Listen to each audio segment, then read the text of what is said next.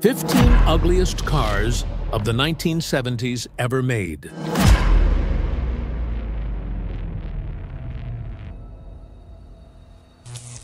When asked about the ugliest cars of the 1970s, we're tempted to say all of them. The Nixon-Ford-Carter era, marked by big hair, wide ties, and gaudy vehicles, was not exactly a high point for design of any kind. Still, some cars stand out as particularly ugly, even by the standards of the decade. Brace yourself for a dozen and a half of the worst. 1970 AMC Gremlin. The Boston Bounce. The Chicago Shuffle. The Gremlin sold for 2/3 the cost of most small cars, which is appropriate because it looked like 2/3 of a car. Truth be told, the Gremlin was a stroke of corporate genius, cheap to develop and right for the times, and it was a runaway sales success, at least by AMC's modest standards. But did it have to be so ugly? It could have been worse. AMC considered a shortened version of the Hornet that design chief Dick Teague said was even uglier. Though, considering that he signed off on the Gremlin, we're not sure his opinion can be trusted. Be cool. Attitude, remember? Where'd you get that? Out of the hamper? Hey, come on, this is clean. Look, Fred, it's like riding a bike. You fall off, you get right back on it. Mess up a day?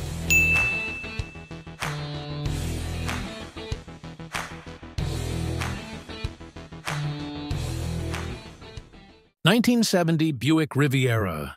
The second-generation Buick Riviera was a breathtakingly beautiful car from 1966 until 1969, with its racy lines and inboard hidden headlights. However, the subsequent design was a drastic departure, featuring a grille that seemed to slide off the front and skirted rear fenders that looked like runaway mold growing over the wheels. The whole body appeared bloated, reminiscent of a drowning victim, causing Riviera sales, which had been steadily rising through the late 60s, to plummet when this redesign hit the showroom floor. Fortunately, it was replaced by the controversial yet beautiful boat-tail Riviera in 1971.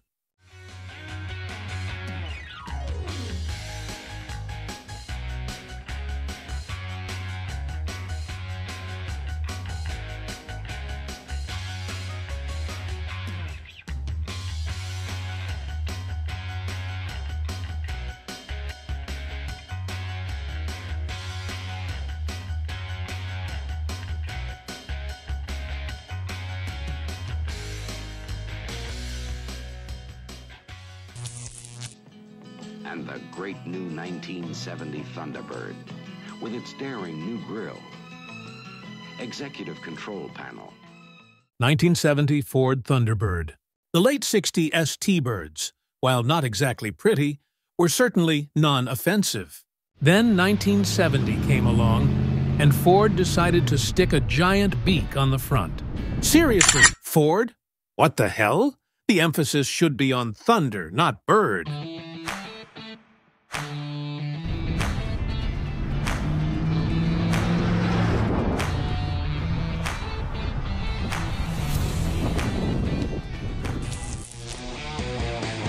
The Porsche 914 was sold from 1969 to 1976.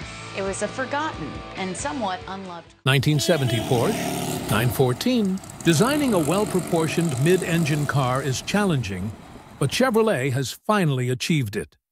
The Porsche 914's strangeness goes beyond the vast space between the B-pillar and the rear wheel, including its awkwardly swept-back greenhouse, super-square bodywork, and relatively unadorned lines. These features make it a dorky-looking car that has embraced its dorkiness. So I'm going to say right off the bat, it looked kind of pitiful buried beneath all the stuff out there. But out here in the daylight? While we love the 914, we believe a Porsche should look like a car you dream about, not the reality you wake up to.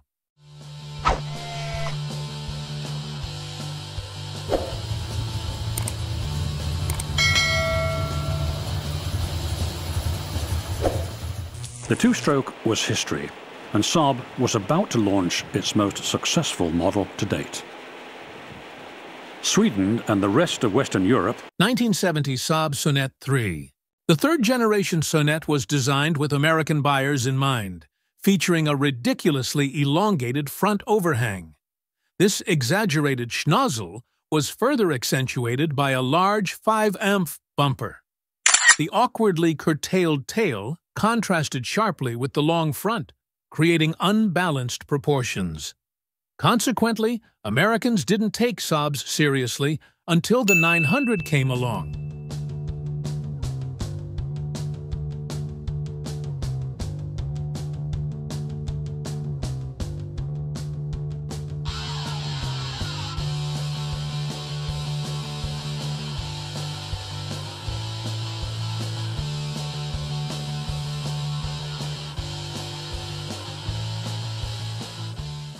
(1972) Subaru GL Coupe. Subaru, like other Japanese automakers, was making steady inroads into the U.S. market with smart, efficient, and practical small cars that were sensible, if not exactly stylish. So their designers tried stylish. And this is what happened. Ew! Our guess is that the Subaru GL was just a little too long to fit into the shipping crate. So the solution was to cut 8 inches off the tail, stick on a bumper and taillights, and send it on its way. 76, Leyland P76. You are the very pits, and I dislike you. Leyland P76.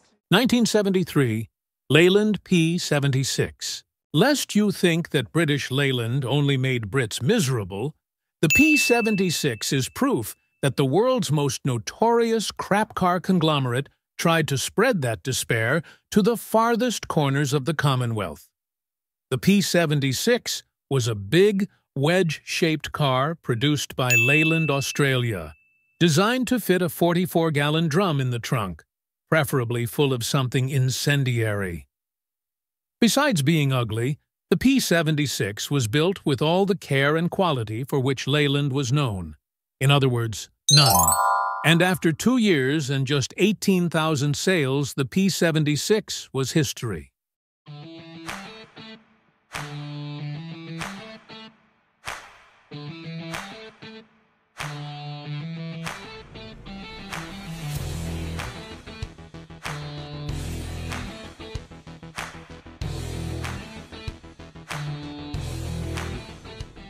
Beautiful braithwaite. You can see the sun exploding on a kaleidoscope of colour.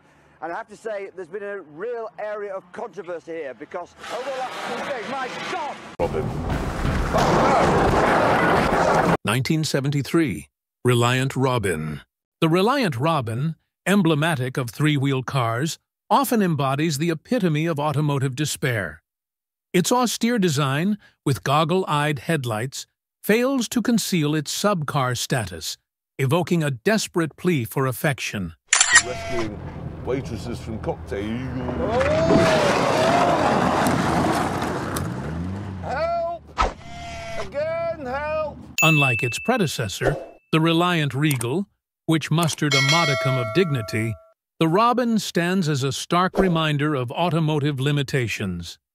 Its appearance, synonymous with financial constraint, elicits a justified reluctance to extend any semblance of admiration. Enormously, but the consequences were catastrophic. 1974, Bricklin SV1. Malcolm Bricklin, infamous for his Subaru 360 and Yugo ventures, showcased his own design, the Safety Vehicle 1, embodying a blend of style and disaster. Sporting oversized bumpers, narrow windows, and dated turbine vane wheels, it screamed 70s kitsch.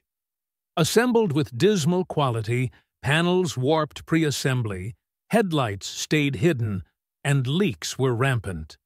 The 90 lb gullwing doors often malfunctioned, trapping owners inside due to buggy electronics. The Bricklin SV1 epitomized both visual and practical unattractiveness.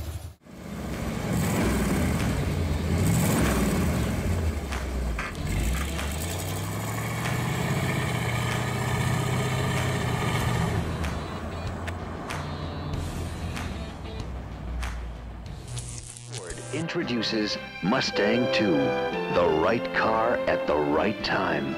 Because it's small, even smaller than the original Mustang, but built with jewel-like quality, unexpected luxury.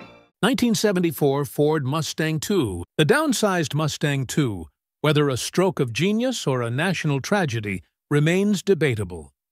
However, the major visual offense was the luxury-themed Ghia model, adorned with opera windows in a misguided attempt at sophistication. The addition of a padded vinyl formal roof and color-keyed bumpers felt like a crime against humanity, while the borrowed hubcaps from the Granada hardly went unnoticed. Despite its strong sales, the Mustang II's success seemed to defy its Ghia variant rather than embrace it.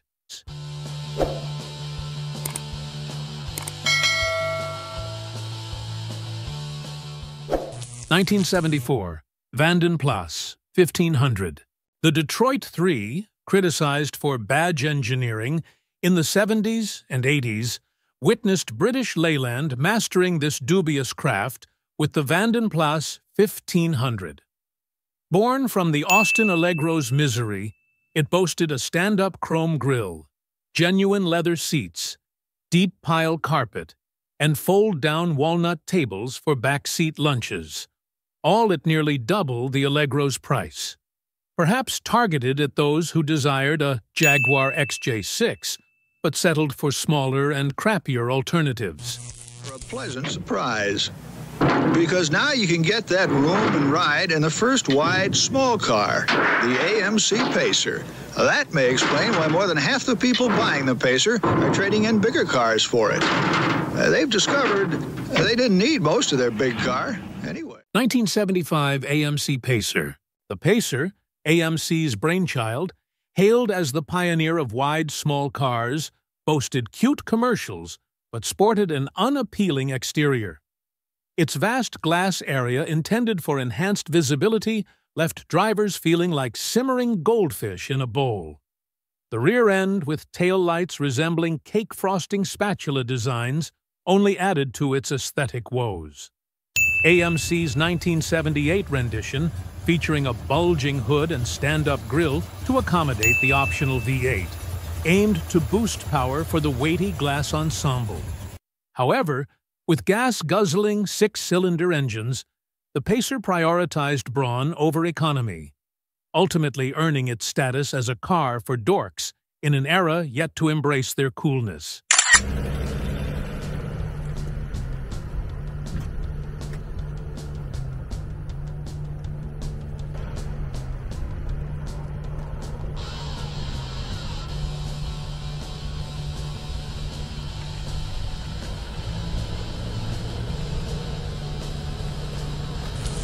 (1977) Datsun 200 SX. In the late 1970s, Datsun, later Nissan, gained a solid reputation in the U.S. with models like the B210, 510, and the iconic 240Z. Then came the 200 SX, a rear-drive sports coupe with a 2-liter engine and a grille resembling an electric shaver. Despite limited rearward visibility due to the C-pillar, complaints were scarce, likely due to its low popularity. However, the 200 SX fell short on both performance and fuel efficiency, excelling instead in rusting at an alarming rate, leaving few survivors today.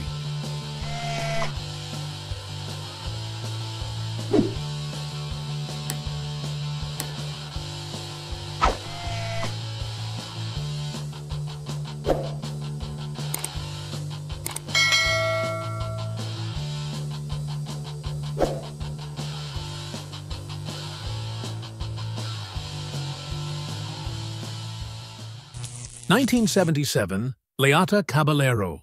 Mr. Donald E. Steinbach from Port Falls, Idaho, took the abysmal Chevrolet Chevette and transformed it into a spectacle, adding 350 pounds of Bondo and fiberglass to mimic the styling of the first-generation Monte Carlo. His creations, including a few El Camino-inspired pickup trucks, sold for nearly double the Chevette's price, despite their absurd appearance.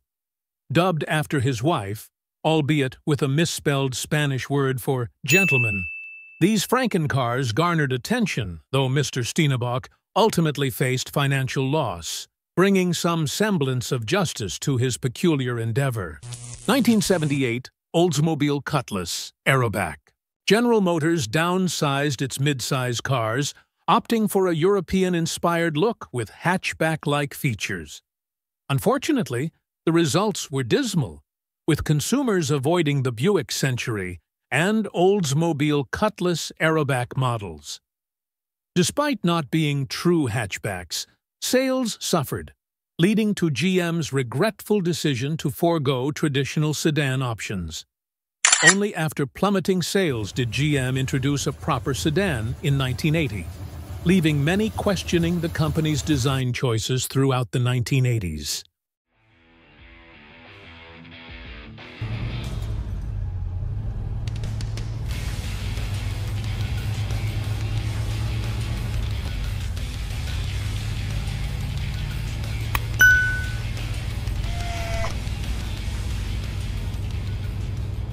Happy with today's list? Which car do you fancy most? Drop your pick in the comments below. Catch you in tomorrow's video. Goodbye for now. Don't forget to like, share, and subscribe for more explorations of the muscle car masters in American history.